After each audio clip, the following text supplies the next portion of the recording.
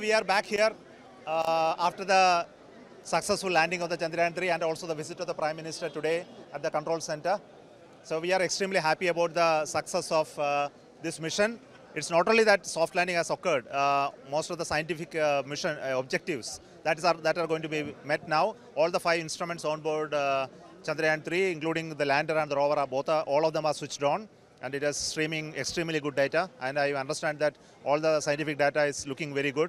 But we will continue to measure a lot of data from Moon in the coming 14 days, the day of the Moon. And we hope that we will make really good breakthrough in science while doing so.